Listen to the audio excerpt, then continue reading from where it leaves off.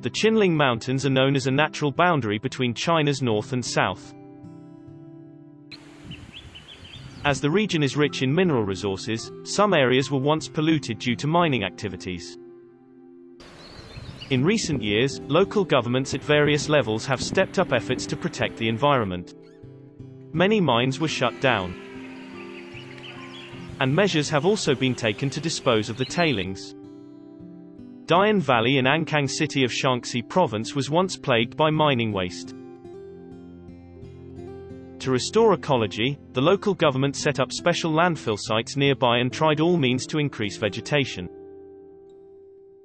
库容量是43万方，面子上呢，我们进行平整了以后，就是浮膜。浮膜的主要的用途就是阻断这个废渣与空气的这个氧化，阻断雨水的侵入，减少这个淋溶水对这个大雁沟的水体还有灏平河的水体的影响。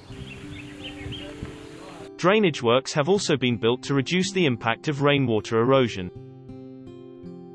In Shangluo city of Shaanxi, a green production line has been established to recycle the tailings into building materials.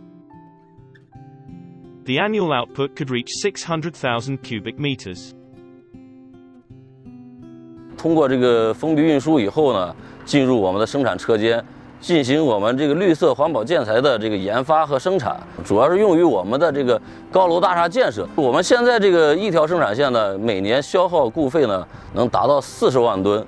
如果我们2条生产线建成以后呢，通过工艺改进呢，每年呢我们对这个固废、尾矿这些呢，我们能达到这个消耗这个100万吨。